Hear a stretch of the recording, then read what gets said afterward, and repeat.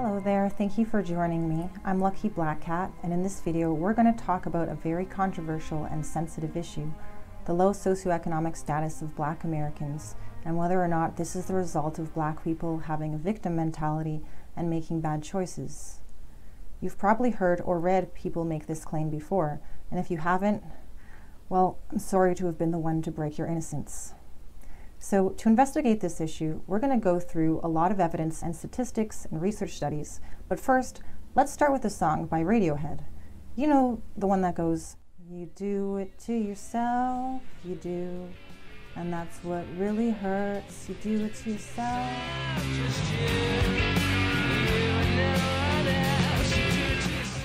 It's a very appropriate message for me whenever I find myself in this position.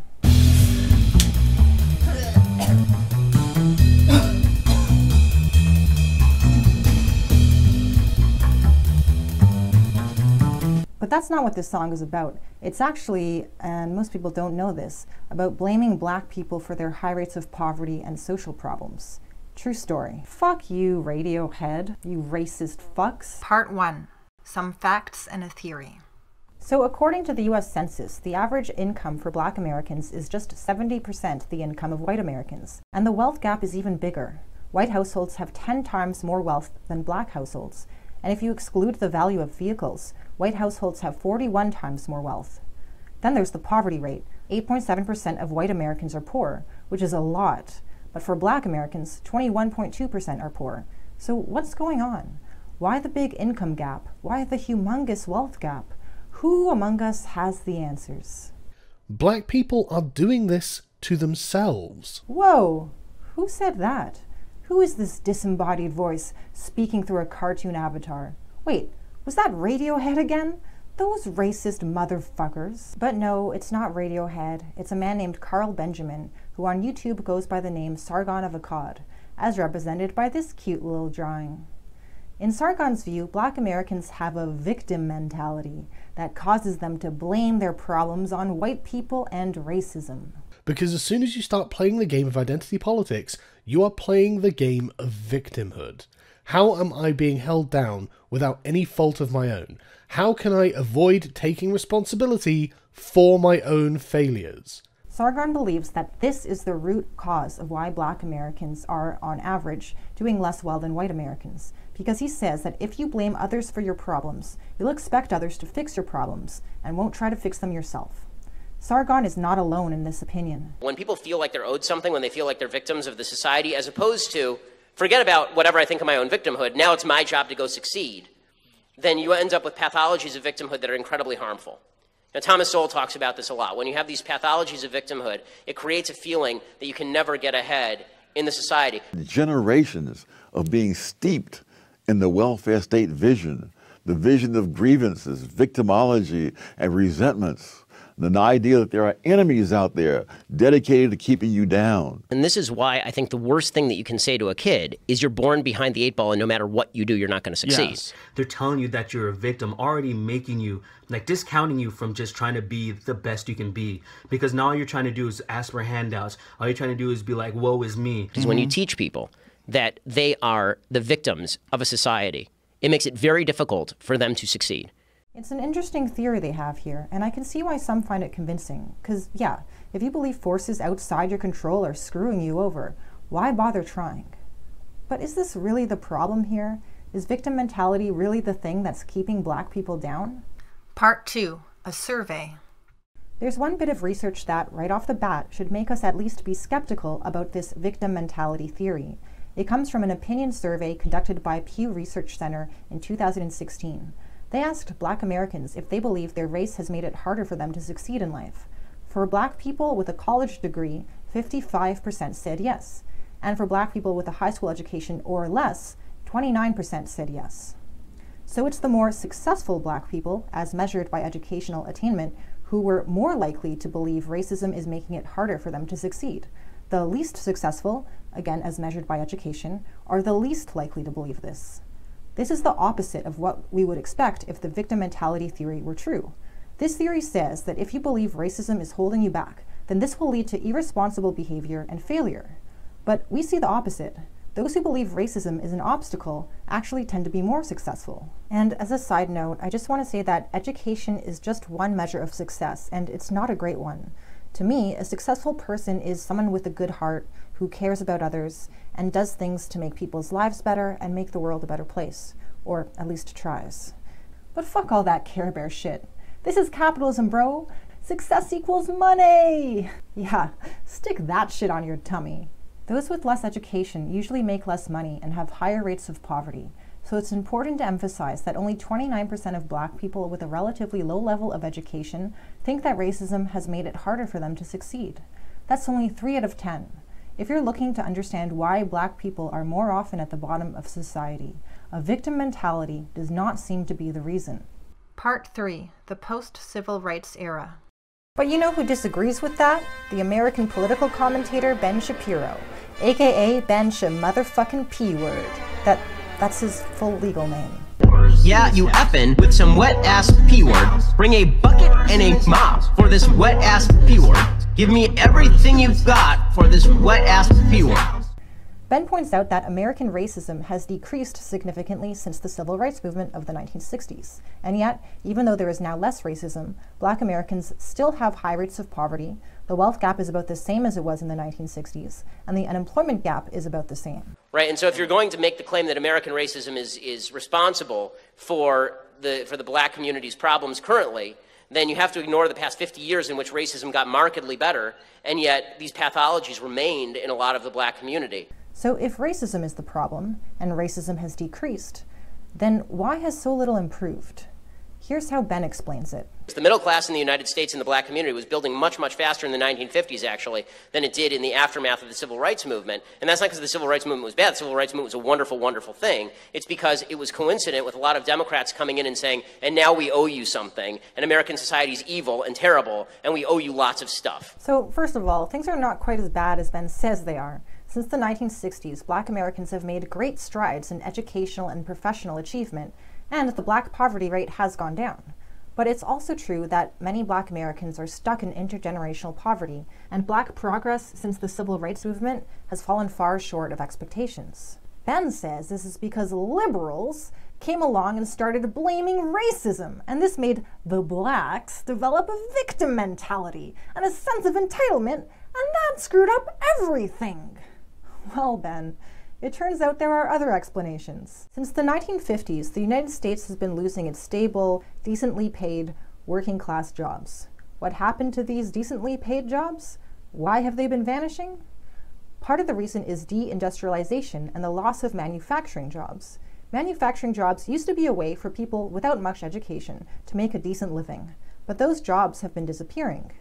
In his 1987 book, The Truly Disadvantaged, Harvard University sociologist William Julius Wilson demonstrates that although deindustrialization has hurt all working-class Americans, it has been especially harmful for Black Americans. Meanwhile, at the same time that decent-paying manufacturing jobs have vanished, union membership has been falling, and when workers are not unionized, our wages go down. And to make matters worse, most unions have become weak and passive, like an exhausted, beat-up old boxer hugging the ropes in the 10th round. As a result of this double whammy of deindustrialization plus deunionization, it has become harder and harder for those who never went further than high school to find an even halfway decent-paying job. Well, in that case, why don't more Black people just get a college degree? Answering that question requires a long explanation, and this would require a separate video, but just to scratch the surface, one of the reasons is because Black kids are more likely to attend bad schools, and thus more likely to get a bad education, and thus less likely to qualify for or succeed in college. And also, have you seen the price of tuition? So, it's true that the Civil Rights Movement helped make the United States a less racist country, but in the years and decades since, decent-paying blue-collar jobs have been vanishing, and Black Americans have been hit extra hard by this. And there's another thing that came along shortly after the Civil Rights Movement, the war on drugs and the rise of mass incarceration. And when I say rise, I mean skyrocket. Just look at that graph. Now, the crime rate is higher than it was in 1960, before the incarceration rate started to go up so much. And in fact, according to statistics from the FBI, the crime rate is 57% higher now. However, the incarceration rate is over 340% higher. So the one cannot explain the other. The rate of people in prison and jail has gone up enormously, and as you can see, this is largely driven by the imprisonment of black men, which has been just devastating for black communities. According to the U.S. Department of Justice, 1 out of 38 white men has been in prison, but for black men, it's 1 in 6. If you have a criminal record, this can keep you trapped in poverty, because a criminal record makes it so much more difficult to get a job, any job, let alone one that pays halfway well. These two things, the loss of decently paid blue-collar jobs and the rise of being locked behind bars, both intensified after the civil rights movement, and both have been huge obstacles to black people's advancement. So if you're looking for reasons why black people's socioeconomic advancement since the civil rights movement has been so disappointing, I think it's clear that the victim mentality theory is not nearly as convincing as these explanations. And what about racism? It's not as bad as in the 1950s and 60s, but does that mean it's become irrelevant? A relic of the past? You know, kind of like Radiohead? More like racistio-head. Oh god, that pun was so bad. Wish you were radio dead. Ugh, that one was even worse. Radio shred. What is fucking wrong with me? Why do I do this to my... Part 4. Is racial oppression real? So I actually did a whole video on this topic. It's called, Where's the Proof of Racism? And if this is a question you have, I suggest you check it out. It has a whole slew of evidence based on academic research that shows, yes, racism is still a problem in the good old US of A. We won't go over most of that evidence here, but I'll give you just a little taste of the evidence of racism. Tastes like shit. Here's a finding from a study published in American Economic Review. When employers look at job resumes and see 2 resumes equal in skill, education, and work experience, but one resume has an African-American sounding name like Tyrone, and the other has a white sounding name like Brad, the employer is 50% less likely to request an interview from the person whose name suggests they're probably black. The Tyrone resumes only got as many job interviews as the Brad resumes if Tyrone had more job experience than Brad. How much more? 8 years more. So there you go. Just a teeny tiny taste of the evidence for racism. Tastes like shit. If you watch my other video, it covers evidence of racism in employment, healthcare, housing, banking, wealth distribution, policing, court, school. Add it all up and it's pretty undeniable that racial oppression is still a serious problem. Part 5. Doing the right things. So, let's talk about the income gap between black folks and white folks in the United States. Alrighty, Ben, let's talk about it. It is true. Familial wealth 2 generations ago, there was a big gap between black folks and white folks, and that gap exists today. Yeah, that sounds right. Is that entirely due, or even largely due, or even mostly due to historic injustices, the lack of income mobility in large swaths of the black community? No, it isn't. Whoa, I didn't realize that, but you're a smart guy, and your wife is a doctor, so I trust you. Income mobility still exists. According to the Brookings Institute, a left-leaning institute, 2% of Americans who follow these 3 simple rules are in permanent poverty. Only 2%. The other 98% of Americans who follow these 3 simple rules will not live in permanent poverty in the United States. Wow! What are these 3 simple rules? Wait, let me guess. Hoes before bros, bitches get riches, smoke weed every day. Huh? Get married before you have babies, finish high school, get a job. Wait, what? That's it. Those are the 3 simple rules. Oh well, I was close. I like my rules better. The rules Ben is talking about come from a study by the Brookings Institution, which found that in 2007, of people who followed these rules, 3 out of 4 were in the middle class or higher. Finish high school, get a full-time job, wait to get married to have kids. That's it. In one of my previous videos, we analyzed this study, showing its flaws and the false, exaggerated claims that are made about its conclusions. I won't go over those arguments here, but I want to point out that following these 3 rules is less helpful than their headlines claim, and it tends to be even less helpful if you're black. And how do I know that following these rules is less helpful if you're black? The research once again comes from the Brookings Institution, this time using statistics from 2013.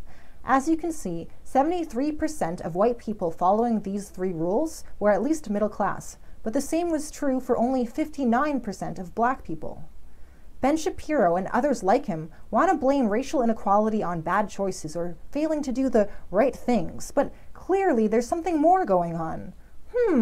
What could that be? Could it be historic injustices, the lack of income mobility in large swaths of the black community? Yes, nailed it. No, it isn't. Oh, well, let's investigate further, taking a closer look at the economic benefits of making the so-called good choices that we're told are necessary to pull yourself out of poverty: education, employment, and marriage. Let's start with education. The 3 rules say to finish high school, but what about if you go beyond that and finish college? For households with a college degree, black income is still only 77% of white income. Also, black workers with a college degree have a higher unemployment rate than white workers with a college degree. And also, going by median net worth, black people with a college degree have only 17% as much household wealth as white people with a college degree. And more surprisingly, black people with a college degree still have less wealth than white people who never went past high school. Next item on the menu, having a full-time job. In 2018, according to info from the most exciting of government departments, the Bureau of Labor Statistics, 62.8% of white people have jobs, compared to 62.3% of black people. That's hardly a difference. Now, if you're wondering why the unemployment rate for black people is a lot higher, despite having similar rates of labor force participation, that's because unemployment rate is only tracking those who are looking for a job but can't find one, whereas labor force participation rate is just anyone who's in the labor force, anyone who has a job. So the black and white labor force participation rate is almost the same, and there's also not much difference in average work hours. Again, for 2018, the average for white workers was 38.9 hours a week, and for black workers, 38.7 hours. So if you're wondering why average black income is lower than average white income, work hours is almost totally irrelevant. Much more relevant is how much they're paid. According to data from those party animals in the Bureau of Labor Statistics, white people who work full-time earn $933 a week, but black people who work full-time earn $724 per week. That's only 78 cents for every dollar.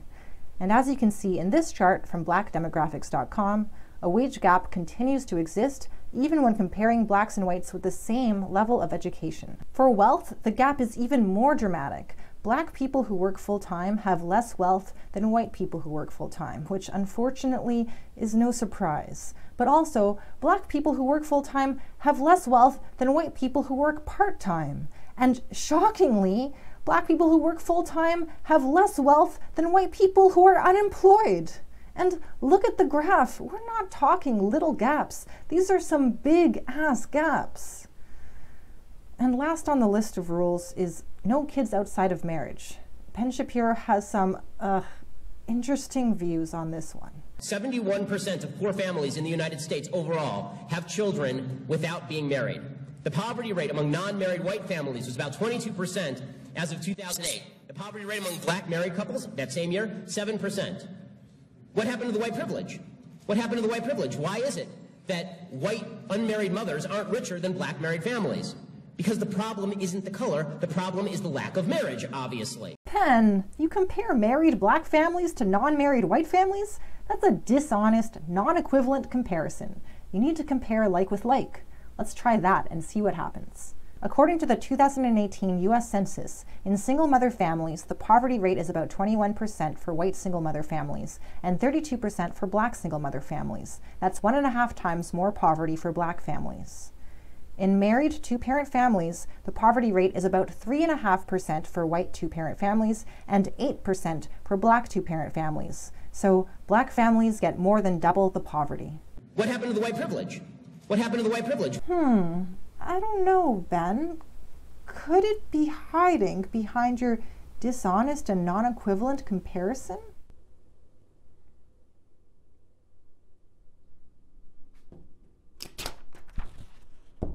Aha!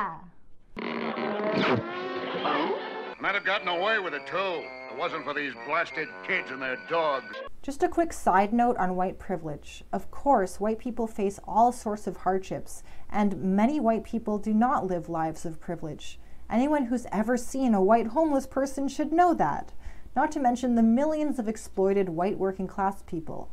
But being white does come with a big privilege, the privilege of not being subject to a pattern of institutional racism. And that's all that white privilege is, just in case anyone had the wrong idea and was getting a bit defensive, not to name names or anything. We began this video by hearing from people who think that the biggest thing keeping black people down in life is that they have a victim mentality, and that the way for black people to uplift themselves is to embrace personal responsibility.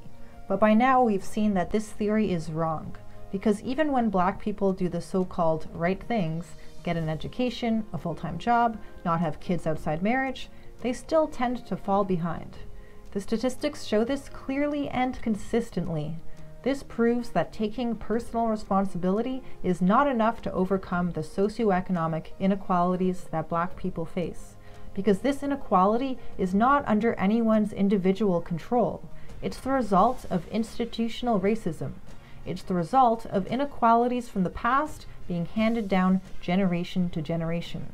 These problems cannot be solved by individual action, but will require a radical transformation of society.